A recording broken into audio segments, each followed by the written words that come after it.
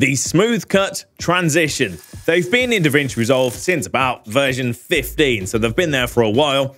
DaVinci Resolve Studio 20, paid version only, this is a paid only feature, has improved these smooth cut transitions by adding the ability to use speed warps. Now this allows you to do a really cool techie merge effect thing like this.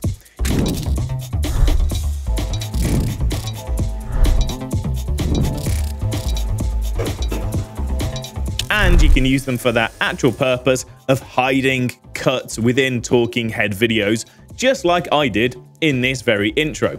There's a bunch of cuts. Leave me some timestamps if you spot them all down in the comments below. If you want the quick version, all you need to do is open up the effects library on the edit page, go to transitions, find your smooth cut, slap it on an edit point, open the inspector, make sure speed warp is enabled, and you're good to go. But for those that want a bit more of an in-depth guide, plus some handy tips and tricks, let's open Resolve and we'll take a look. We'll start off with the basics of hiding cuts, and then we'll jump into doing something a bit more fun.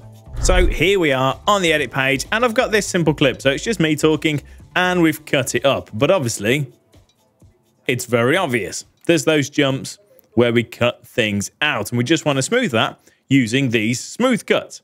So to access them, dead easy. Open up the effects library, top left-hand corner, then go to the video transitions, and it's right at the top, smooth cut.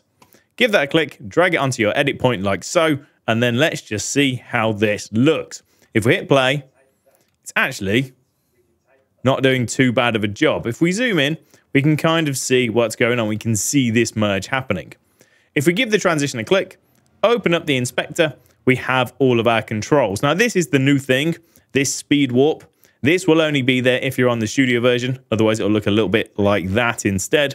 The speed warp is really, really cool. It is heavy, it will kind of slow things down, but it's super neat, and that's what's kind of filling in the frames and generating these sort of in-between bits for us. Now there are a couple of modes. You can change it from better or faster. So if it is going a bit slow, change it to faster and see how that goes. That's doing something very weird for me. So I'm going to put it back to better because that seems to be doing a good job. There is also easing. So by none, it just means it's kind of casually ramping through this transition, but you can change this to in and out. There is also a way to do custom curves, which we'll come back to in a moment, and that's going to look pretty cool.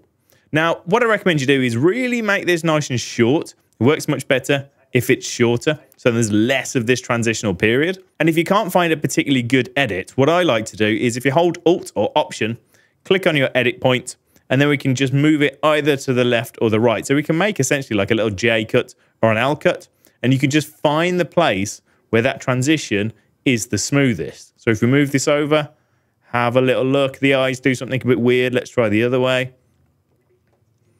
Again, the eyes doing something a bit weird. Let's go a bit further.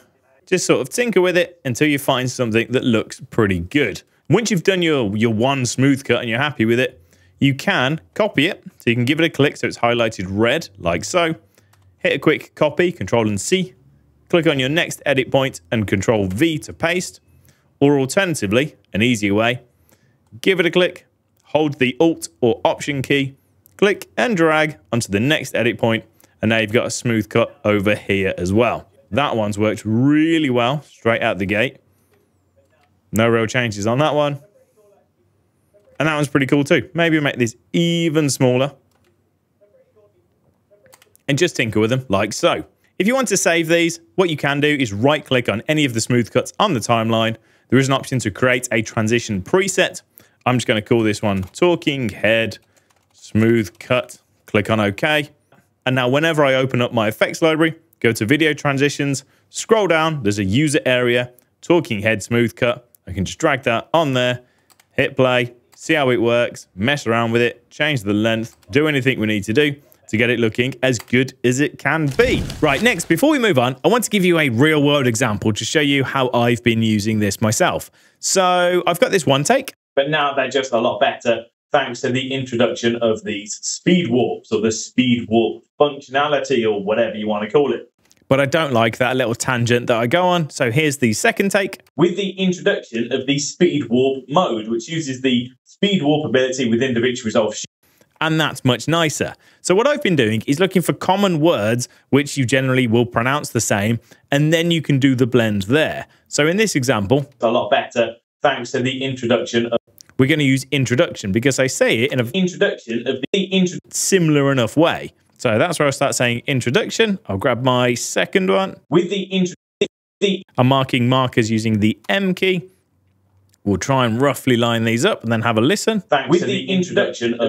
Introduction's pretty close. And one good way of doing this is actually mid-word. So I'm going to go right in the middle of the word introduction. I'll bring this down, and now we've got this. So the introduction of... Now all I'll do is hold Alt again, and I can just move this so we have... Thanks to the introduction... Try this a bit further over. Introduction of these... Thanks to the introduction of... And we've just landed on that. So now this sounds like introduction is being said in one take. Pretty good. But we have our jump cut. So again, what I'll do is just move this around, even without the smooth cut, to try and find the point where I'm really close to looking the same. Or, you know, my eyes are both open, my hands aren't doing anything weird. We're trying to line this up as best we can. That's not bad. The face is very similar. The mouth's very similar. There's nothing too obscure about that. Then we'll grab my little preset, pop that on there, give it a little bit of a shorten. Playing through, looks okay. And then we'll hit play. Thanks to the introduction of the speed warp mode, which uses the speed warp ability. And there you go. Smooth cut in a nutshell. Now, I actually made a short form sort of portrait-y video to go along with this video, and I'm only mentioning it because it cut together incredibly well. Obviously, I kind of filmed it with this in mind, so maybe it's a little bit cheaty. The smooth cut can't perform miracles if your arms and stuff are all over the place and whatnot. But when you just have like a talking head and you're just trying to get rid of the mistakes and stuff, it does work incredibly well. So there you go. There's your speed warp smooth cuts to get rid of mistakes. Next up, we're going to take a look at how I created that little intro sequence when we're merging all of the different things on my desk. It's pretty much the same, but we use some additional transitions. We layer them on top of each other, and we're going to add a custom curve. But before we do, all of the text, all of the transitions and stuff you've seen in this video are available for free from this video's sponsor, MotionVFX. So if you didn't already know, MotionVFX have got a massive range of presets and plugins for DaVinci Resolve. And they're currently running that oldie but goldie challenge where you can turn your old shots into cinematic gold and win up to $5,000. All you've got to do is download the Oldie But Goldie pack, which is available completely free of charge for DaVinci Resolve, and then turn your old shots into something new, creating an edit that's no longer than 60 seconds. Share your work on social media and tag MotionVFX, and then simply fill out the submission form, which I've linked down below. But be quick, because you have only got until June the 8th. But if that's not your thing, they've got plugins for every occasion, like the M Review Pack, which has got 80 plus engaging presets for reviews, tutorials, and educational videos, or M Style Cinematic, which comes with a bunch of different cinematic overlay effects, typography, and transitions.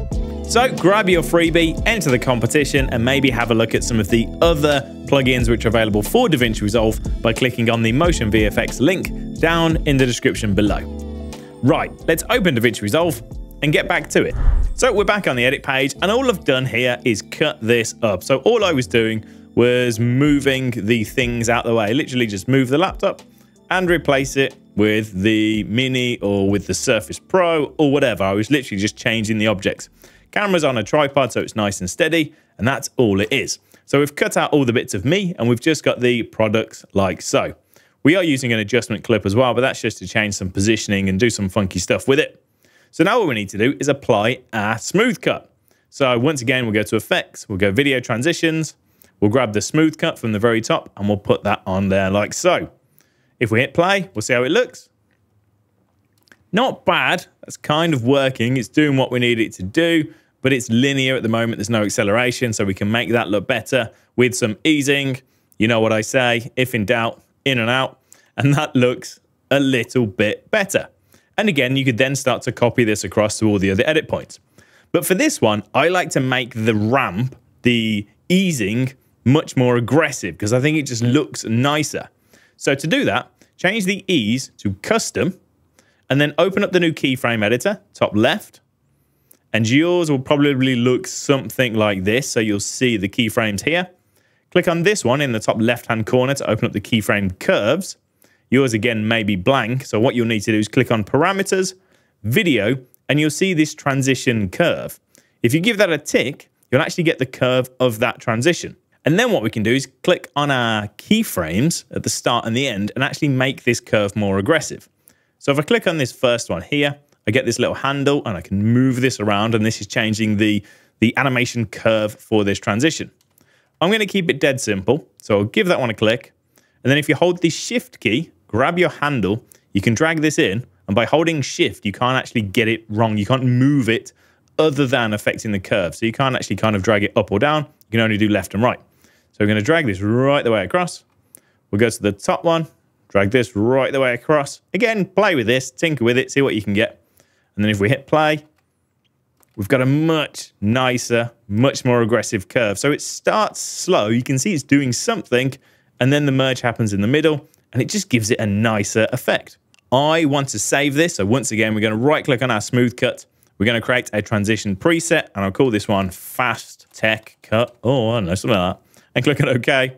And then again, we can hold our Alt or Option key, start dragging this across our other edit points to see how these look. Easy as pie. Now, there is something else you can do to make this super fancy if you want to, and that's to apply some additional transitions. So the easiest way to do this, put your playhead on the actual edit point, like so. Make sure nothing is selected on the timeline, then hit M on your keyboard to add a marker, and we'll do that for all of these edit points. Then if we select kind of edit all of our clips on the timeline, right click, and then we're going to create a new compound clip. We'll call this one, I don't know, something like that. Edit and create. Then if we go to all of our markers, and we're just going to do a Control and B to do cuts, to add those cuts back in. So now we've got edit points there once again. We can go to the effects library, go to transitions, and then double up. So we could add another smooth cut to make a smooth cut on top of a smooth cut, or some really cool ones. Like we could put a camera shake on this one. So it's doing the camera shake and it's doing that smooth cut. So we could mess with this, make that a bit shorter. It's a bit aggressive at the moment, so maybe we'd take the shake down and maybe mess around with a bunch of these settings and just tinker them a tiny bit so there's just a little bit, and that looks pretty cool. Or we could maybe try the brightness flash. So we get a kind of a flash effect and it merges. Again, maybe it's a little bit bright. It kind of takes away from the effect, but you get the idea. One other thing you might want to do, I've got an adjustment clip over the top here. If I go to the effects library once again, go to Open Effects, and we're just going to find the camera shake. We'll put camera shake on there. Again, we'll need to change the controls within the inspector, bring all of these down a bit, and hit play. And now we've got camera shake going over the entire clip, and it just makes it feel a bit more natural. It ties everything together. And there you go, the new smooth cut transition with speed warps within DaVinci Resolve Studio 20. I hope you enjoyed this video. If you did, do let me know down in the comment section below. Thank you ever so much for watching. Take it easy. I'll see you next time.